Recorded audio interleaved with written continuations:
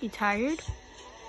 On August 28th is Fairly Odd Parents hiding a really big secret. If you watch Fairly Odd Parents and look into each character's eyes, it reveals something hidden about each of them. Timmy has blue eyes, but no pupils. It is simply only the color. The same is true for Mr. Crocker, Vicky, Timmy's crush Trixie, and Timmy's parents. Cosmo and Wanda's eyes, on the other hand, have their own unique color, but they also have pupils.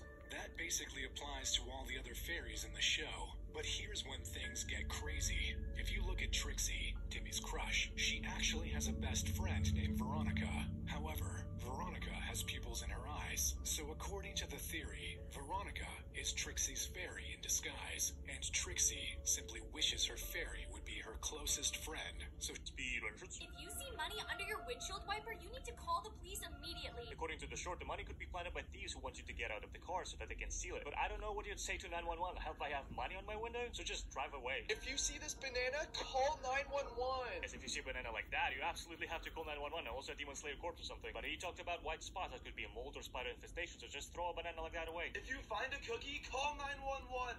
We're alright, Cookie. According to him, if you find a cookie under your doormat, it might mean that some burglars are watching your house and tracking when you're coming home. But that doesn't really make any sense, and that's a free cookie anyway. You see this animal? Hey, have you guys seen my jaw? I like literally did you know this Super Mario power-up was a total accident?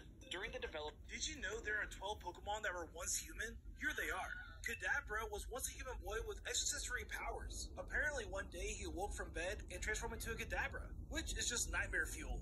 Ninetales is said to be the reincarnation of 9 noble saints who were wizards. Yamask is literally a Pokemon that holds the face of his former self. That's right, that mask you see there is actually a human face. Gengar has a dysentery that's trying to confirm that it was once a human, which is probably a reference to the Mystery Dungeon games, where a human grabbed the tail of a Ninetales and was cursed to live as a Pokemon for 1,000 years. Drifloon and Drifblim are said to be a collection of human and Pokemon souls burdened with